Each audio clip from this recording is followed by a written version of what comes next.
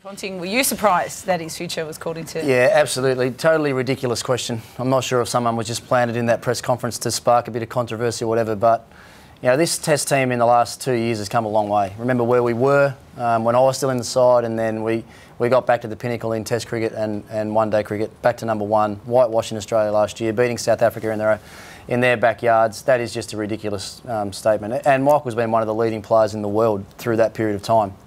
Look, he came out and said himself that he was disappointed that he wasn't able to lead from the front with the bat. He understands how important it is for the leader and the senior players to stand up and lead the way. And you know, he'll work as hard as the next bloke to make sure that he's ready for the next challenge that comes his way as a batsman and as a leader.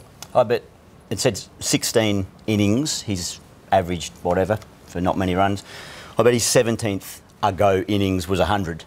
So you can mould a stat however you want by way of reflective numbers. But I agree. I reckon that sounds like a setup. I reckon someone's been sent in there. This 100 here, this was against South Africa that in the series winning Test match, and he got absolutely battered there by Morné Morkel and Dale Steyn, and you know, I think he broke his rib, but just kept going on. So, you know, calls that the team don't put in the effort, didn't dig in the UAE. There's a lot of courage there. As Punter says, they've progressed a long way. I want to ask Punter, how happy are you that you're not answering those questions anymore?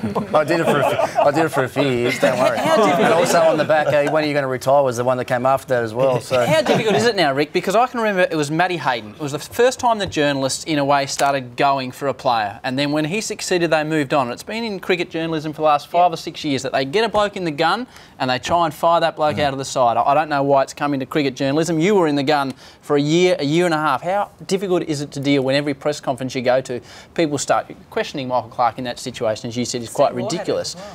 From Matty Hayden onwards. Both had it. I got out before they could get me. But how difficult is it? Bolted. Different people handle those things in different ways. And the best example with it is Stephen Mark Waugh. I mean, Stephen used it as a complete motivating factor, and Mark was almost, you know, embarrassed to pick the paper up and read the paper in the morning and worried what they were going to say about him.